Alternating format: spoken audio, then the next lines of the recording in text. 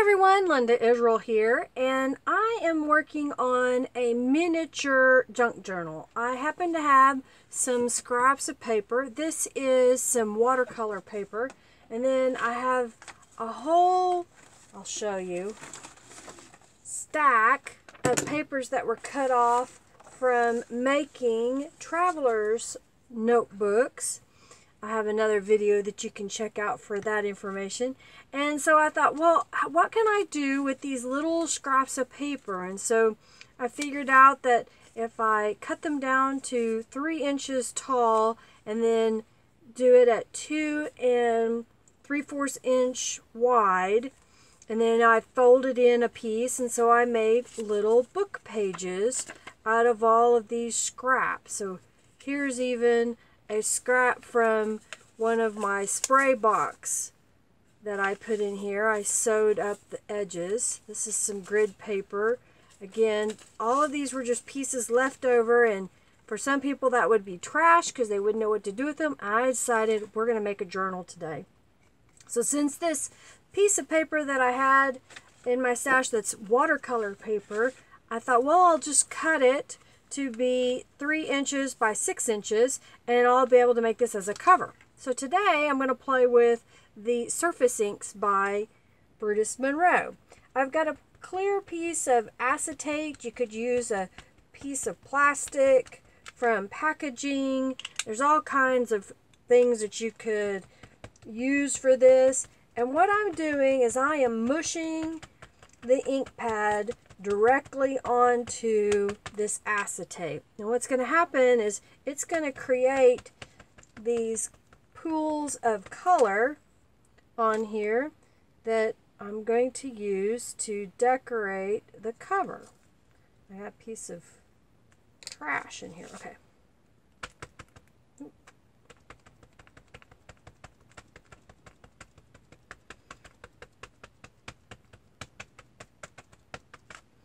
Alright, so I've added cabbage, cornflower, and Oz Surface Ink by Brutus Monroe. And then in this bottle I have some alcohol, and I'm going to spray this to help get those colors to move a little bit. And what will happen when I dip my piece of paper into this, it will have a watercolor effect. So I'm just making sure that those hard edges of the ink pad are gone. See how it's moving? I'm just going to take my piece of paper and lay it on top and mush it around a little bit.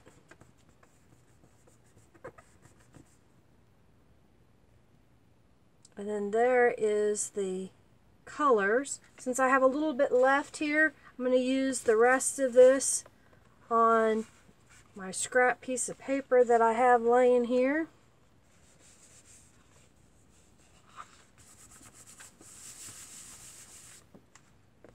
So it just gives a really cool watercolor effect.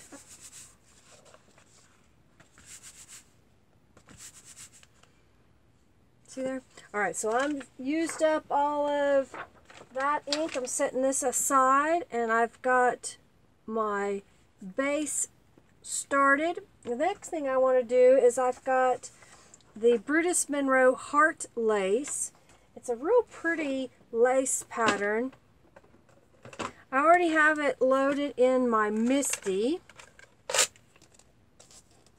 I have a scrap piece of paper in here so that when I over stamp, it doesn't get onto my mat. I'm going to place this right about the 4-inch mark here. I'm going to use some magnets way on the edge.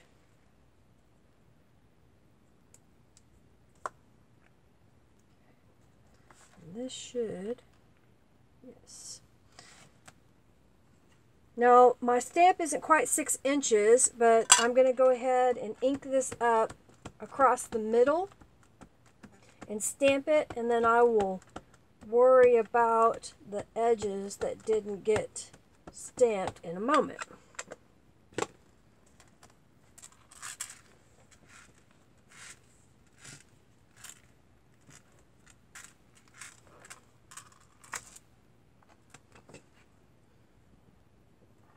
Sometimes when you've got that much color on a project, you've got to stamp it more than once. So I'm going to re-ink my ink pad so I have a really good coverage,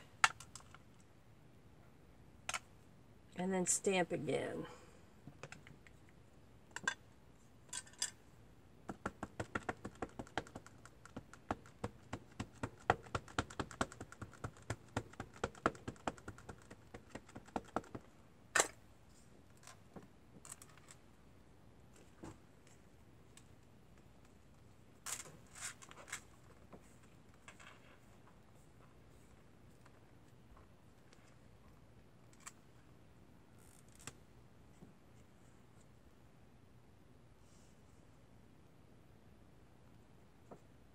My paper was still wet, and that's why the color isn't very vivid. And since it's alcohol, it's resisting the ink. I'm just going to go with it and move on to my next step. So sometimes things don't come out perfectly, but that's okay. We can survive. I've got some washi tape here. Now, I had rounded the corner before I started with my crocodile corner rounder. And it didn't dawn on me that I may want to fix this corner or edge up. So I'm going to place the washi tape on top. And then I'll trim it manually.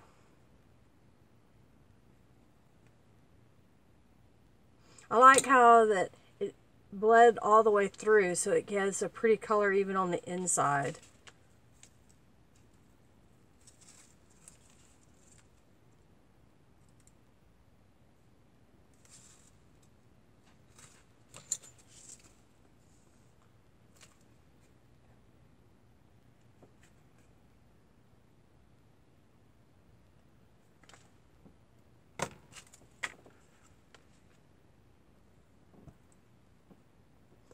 I've got a couple of pieces of paper here. One of them is from an old book page. I'll use another scrap of paper. I've got the Oz here. I'm just going to wipe over the top of this book page to give it some other color. Kind of obscures the words just a little bit. I think that would be a nice touch. And then I've got this Calico Collage domino size image. I'm just going to go around the edge with Oz.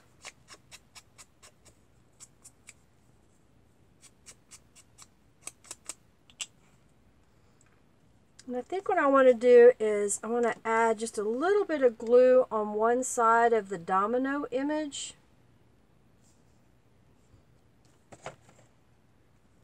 And I'm going to line it up with the torn book page. I want to take this to my sewing machine and then zigzag stitch over here on this one side.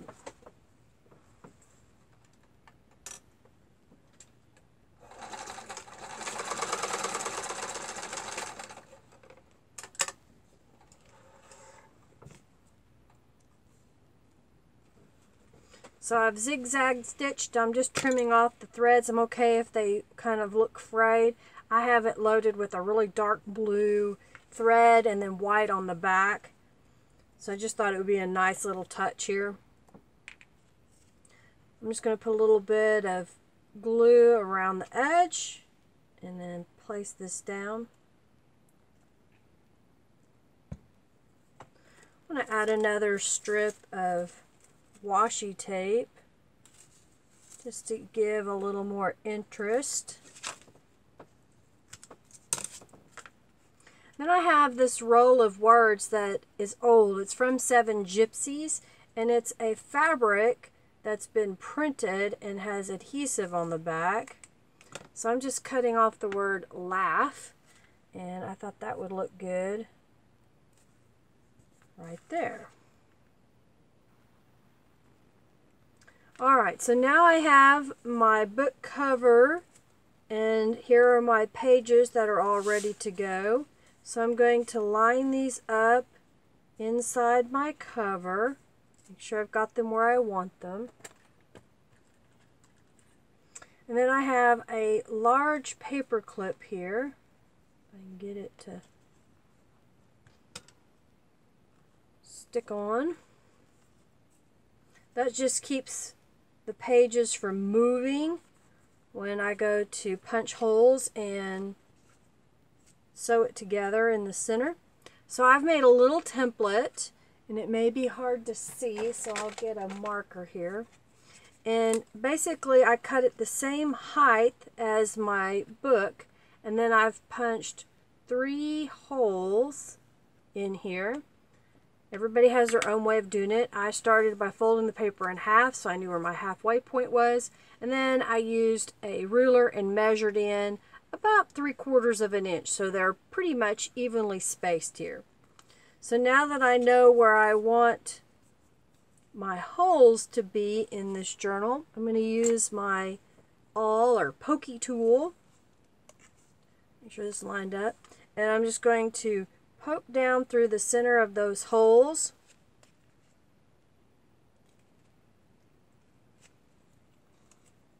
Flip this around so it's easier to hold.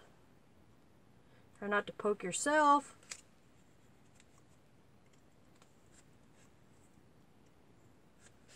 Alright, so again, my book cover is 3 inches tall by 6 inches long.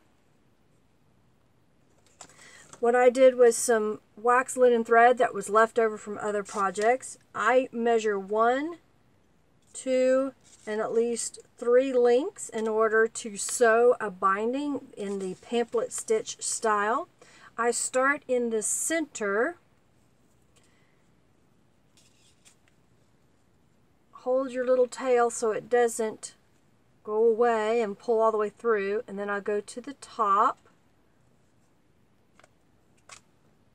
Back down to the center. I like to pull this towards the top so that hole is nice and clean to poke the needle back through. I'm using a bookbinder's needle.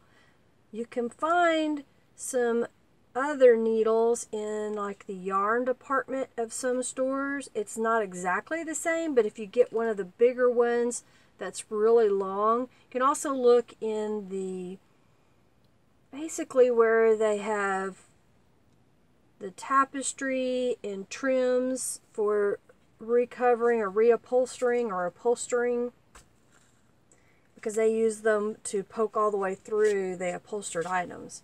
So now I've gone through the center and then back to the bottom. So now I have this gap here. To finish tying off, I go under my first stitch at the beginning, and I like to pull these tight. And then I tie a square knot, and then I tie one more square knot. I go ahead and trim off the excess, and I just think it's really cute to add a little bit of an embellishment in the center. So I have these little hearts that I punched with my Tim Holtz heart punch. So I'm just going to use a little bit of glue on the heart, and then I place the string inside this glue, pick up another heart and make a sandwich.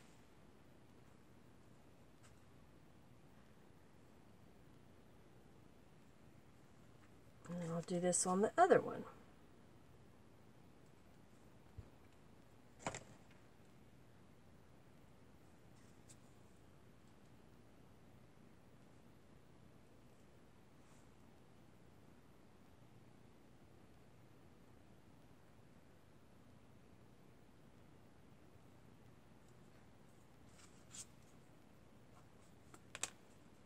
I'll remove my paper clips. And one more thing before I finish, I think, as always, I like to add glimmer mists. So I have Pearl Tattered Angels Glimmer Mist. Remember to shake it to really stir up that mica powder that's in there. And then I'm just going to spritz this.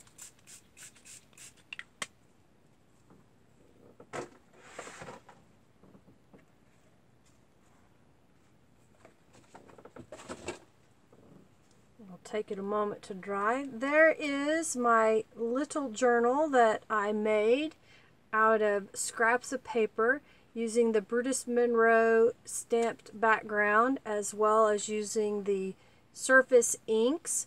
I think that's really lovely the way it turned out, and there are nice little spots to write. I like to have the paper that folds out. I just think that's fun and gives a little bit more surface to write. There's a little pocket in here as well. Another page there. Almost squished my heart. Don't squish your heart. Another pocket on this side. This one folds out the other way.